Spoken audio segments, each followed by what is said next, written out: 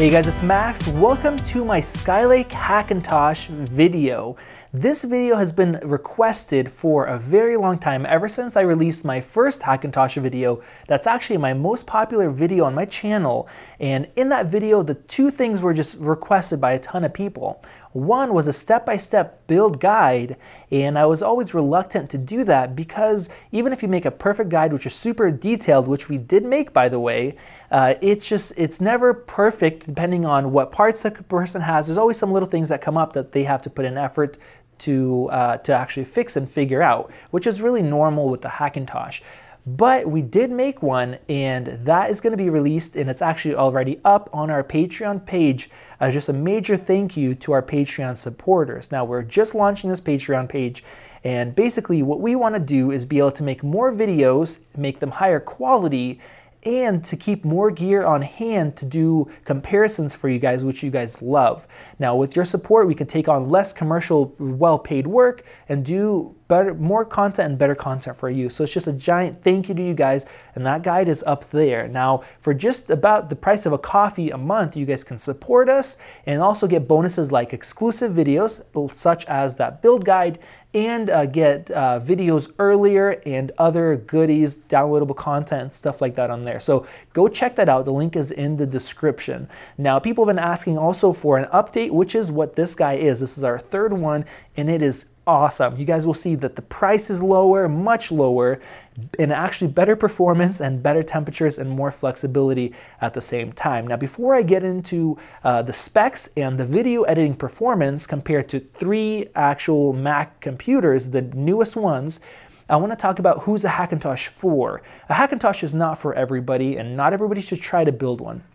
If you want to get a computer that's going to have the least issues, and when any issues come up, and they always do with any system, you can go down the street to an Apple store and they will fix it for you, get you a new one or whatever. If you don't like to figure things out, or you don't have the time to do so, say you're running a business and you just want something that works, just spend the money, even if it's 3 times or 4 times as much or whatever, and get yourself an actual Mac. But if you're a person who doesn't have the money, but you still want to run Mac OS, either it's for Final Cut, which is the reason we're on it, or some other software, or you just prefer it and you don't have the money to buy a Mac, it's a great option. And if you just want the ability to add in internal drives, like a RAID array that you guys are seeing on my other Hackintosh, or a Blu-ray burner, or add in cards, or be able to swap out hardware, just have a lot more customization that you used to have with the older Mac Pros, you could still do that with the Hackintosh, but of course you can't do that with all the new Macs. Apple has abandoned that type of philosophy, so that's another reason to build a Hackintosh. Hackintoshes can be really reliable, and this one is actually quite reliable. We've had it for just over 6 months, and we really haven't had any issues with it. There's been a few little things, such as a USB little Bluetooth chip that kind of is flaking out, but that's not the problem with the system. And the system actually won't turn on with one of our RAID arrays. It's a cheap Chinese $99 array, and we have to make sure that's turned off before the system boots up. I don't know if it would be the same way on a Mac or not, but all our other hard drives and external SSDs and other devices don't have any issues with it. So that's just the 2 things that kind of came up. Other than that, it's been great performance. It runs really cool and quiet, and it is literally like a quarter of the price of a Mac Pro and faster at the same time. So let's go into talking about some parts, but at first I want to give you guys a little teaser. I have a couple systems here, which you guys are probably thinking, what is that doing there, and what is that? You guys have saw my MacBook Pro comparison, the 15 versus 16 MacBook Pros, and most of you guys watched that and liked it. If you didn't, go check it out. But I've been telling people to not buy MacBook Pros for Premiere for probably a few years now. You can get better performance on a Windows computer. So with so many people being disappointed with the Mac Pro, I decided, well, why don't I actually go and test it and have some real world results to back up my claims and my suggestions. So these are the 2, in my opinion, best Windows options, best alternatives to a MacBook Pro if you want to do editing, or if you just need a laptop. So decent build quality, good performance. This is the Blade, Razer Blade 14-inch with the new 1060 GTX graphics card, 16 gigs of RAM as the max. This is the Dell XPS with the 4K display, same processor as the MacBook Pro in this one, and it has 32 gigs of RAM. So I'm actually working on testing these computers and comparing them to the MacBook Pro in video editing, and as well as actual day-to-day use, battery life, keyboard, trackpad, all that good stuff. So if you guys want to see that, if you guys want to encourage me to spend more time making YouTube videos, hit that like button. The more likes, the faster I'll get it done. And make sure you hit the subscribe button and enable notifications so you guys don't miss out on that video. Now let's talk about the parts and the price inside this Hackintosh. Taking a look at the prices for the Skylake Hackintosh system, you'll see how appealing the system is. And then once you hear the performance numbers, you'll be even more drawn to do a system like this. Just the PC only, when I built it, was under $1,000. That's with a single GPU. The prices do fluctuate a little bit, so at this current time, it's a little bit higher for the parts, but I have all the parts listed in the description that I used, and these are really the best bang for the buck, best suggested, best compatibility parts, but I'm also going to have some alternates just in case one's out of stock or the prices are just hiked up because everybody's buying that specific brand. So you definitely go and check that out. But the system alone is under $1,000, and even with one graphics card, it's actually faster than the MacPro that costs $4,600. Now, I'm going to be comparing this system with two graphics cards, which is just a little bit more, about $1,100, to the Mac Pro, which is $4,600, since that's the most comparable. As you guys see, there's also a MacBook Pro on here. This is the latest model with the AMD 460 graphics card, which is the highest graphics card option. And there's also an iMac with the same processor as that is in here, and the best graphics card and RAM options, which is $3,400. So I'll be focusing on the Mac Pro, but there's going to be speeds and tests and benchmarks for these other systems as well, just in case you're comparing to that. Now, on the price here, I also have a total build as like a kit. And if you're comparing to the iMac, I added this in here. So in here we have a 4K Dell, 99% sRGB IPS monitor. It's a great monitor, an Apple keyboard and mouse, and a USB digital audio converter, which I suggest because it's just less hassle and better quality than using the onboard audio. And when I built it, it was $1,548 compared to $3,400 for the iMac. Right now the prices have went up just a little bit, but it fluctuates, goes higher and lower. So even compared to an iMac, you'll see it runs cooler, it has better performance, and it's less expensive at the same time. Before we go into video editing, I want to speak just a little bit about the specific parts. Now, some of the parts don't matter what you choose, such as the RAM, the SSD, and the power supply, and the case, and the water cooling system. Those parts really don't matter. You could choose what you like. I'm going to have a full parts list in the description, along with alternates that are either just different options or lower prices. So you guys can check all those links out in the video description. What really matters mainly for the Hackintosh compatibility is your motherboard. So I'll put the one that I used along with a couple different options that were great. I suggest Gigabyte. They have the best compatibility with the least issues.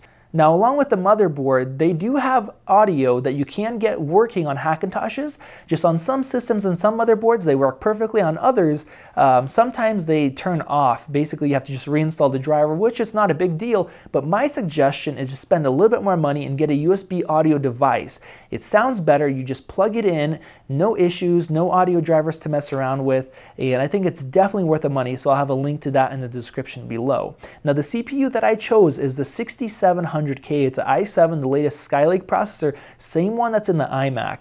There's a couple of reasons for it. One, it's the best bang for the buck processor, and it runs really cool and it runs really fast. Now, we have ours overclocked to 4.5 gigahertz, which is not a high overclock, but it's just literally one setting in the BIOS, and it runs really fast. And we have a water cooling setup here. It's just a simple, small, all-in-one water cooling kit. We show you how to install and put it together, and it's only 60 bucks. If you don't want to do that, you can get an air-cooled solution, which I'll have a link to, but I suggest it's really quiet and it runs the system really cool. Now, another thing that does matter for compatibility is the graphics card. We are using AMD graphics cards. It's the 280X in here, and right now we have two of them in here. Now, there's a couple of reasons we're using them. One, they work really fast for Final Cut, and this specific graphics card is actually the same one that is in the Mac Pro, the D700s, which are a $1,000 option. So they're really fast, and they are older, and they don't make them new anymore, but you can still buy them on on Amazon, new and used, and my suggestion is just getting them on Craigslist because you can pick one up for $100, maybe even less. So the prices are usually between $100 to $150 in that range. Now the biggest reason I use it is the compatibility. You literally stick it in the system, you don't have to install anything, modify anything, do any checks, you put it in and it just works perfectly because Apple actually uses these graphics cards in the Mac Pro. So they work great and there are no issues. Now you can use NVIDIA graphics cards, but there are some additional steps and some driver downloads, and when you update the system you have to download drivers at the same time each time you do it. So it's a little more hassle, and if you're using Final Cut, it's not as fast as these AMD older graphics cards. So I suggest these, but you can use an NVIDIA card, and we do show you how to use it in our step-by-step installation guide. Now what you guys have been waiting for is benchmarks and video editing. Now before I touch on this topic, I want to mention that I'm going to focus on the Skylake Hackintosh with the 2 graphics cards just because it's the best bang for the buck if you're using Final Cut. If you're using Premiere Pro, one graphics card works just fine because Premiere doesn't really make good use of that second graphics card. But in these results, you're going to see a number of different categories and options. You're going to see the 3 newest Macs, which is the Mac Pro, which is $4,600, the iMac, which has the best graphics and processor and 32 gigs of RAM, which is $3,400. And then you're going to see the latest MacBook Pro, which has the Radeon 460, the best graphics cards option in there, which is $2,600 with the base SSD. So you're going to see all those, the latest Macs compared to this Hackintosh, but you're also, depending on the test, going to see multiple Hackintosh configurations, just depending on what you want to do, either a single graphics card or 2 graphics cards. And you're also going to see a quick sync setting, which is 1 graphics card. And what quick sync is, if you don't know what it is, it speeds up your export of the file. It doesn't make the video editing any faster or smoothness any better.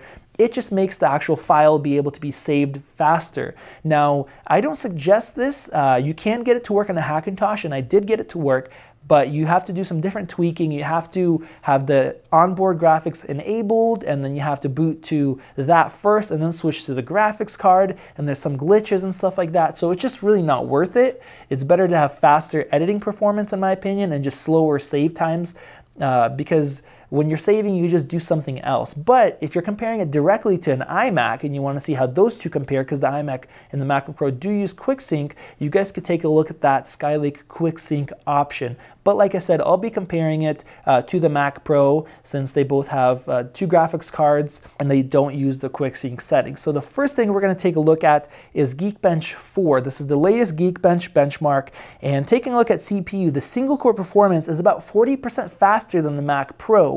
I was not expecting it to be this fast, 5,227. This is better than basically anything else out there, unless you have the same CPU with a higher overclock. It's doing great in single core performance. So if you're doing photo editing, this is going to be really quick. Now multi-core, I was even more impressed here because the Mac Pro has 6 cores. It's a 6-core Xeon chip. And this Hackintosh with a 4-core is faster, about 11% faster, 18,165 score. So just the newer processor, newer efficiencies of that processor and the faster speed really just put it over the top. Now Geekbench 4 also has a GPU benchmark, a graphics benchmark. Here we see we have about 13% faster speeds. Even though this computer is using the same graphics cards, it just clocked a little bit faster. The Mac Pro has to slow them down a little bit because it has to keep itself cooler. This score here, as you're seeing, is 103,000. That's just for a single graphics card because it only tests 1 at a time. So if you have 2, you double that if you're comparing it to an iMac or a MacBook Pro. The next thing we're taking a look at is Cinebench, which is a rendering benchmark that relates to video editing. And the CPU benchmark portion, the Skylake Hackintosh is faster, even though it's a 4-core compared to a 6-core. I expected it to be close, but I didn't expect it to be faster. If we're looking at the graphics option, we're getting about 47% faster graphics performance compared to the Mac Pro. Now, a couple of reasons for this. One, video editing, the graphics performance performance is tied to the CPU. So if the CPU is faster, the graphics can be faster as well, and these graphics cards run faster. So this score here, if you're comparing it to the iMac or MacBook Pro, once again, is only for one card, so you can double that if you have two graphics cards. And we're going to take a look at Unigine Heaven. Unigine Heaven is like a gaming benchmark. It's only using one graphics card again, but you see very similar scores to the Mac Pro, just slightly faster. So these are just synthetic benchmarks. So now let's take a look at some temp tests and fan speed tests. This test right here is converting H.265 footage to ProRes. Now this maxes out the CPUs completely, and it's going to kick the heat up and it's going to kick the fans up and show you how the system performs over time on a high CPU load. So looking at the Skylake Hackintosh, it's running at 4.5 gigahertz at 65 degrees Celsius 30 seconds into the test at 20% fan speed, which is idle. It's just idle speed. You can barely hear in a quiet room. You hear like a small hum. It's not bad at all, and with any other noise, you don't even notice it. The Mac Pro is at 3.6 gigahertz. It's turbo boost at 57 degrees Celsius, so a little bit cooler initially at 10%. Now this is at idle fan speed at the same time, completely silent. Now 5 minutes into the test, our Skylake system hasn't changed. Completely idle, 65 degrees Celsius, and this is where the system really rocks at. Even overclocked, it just stays really cool and just really quiet no matter how long you run the system.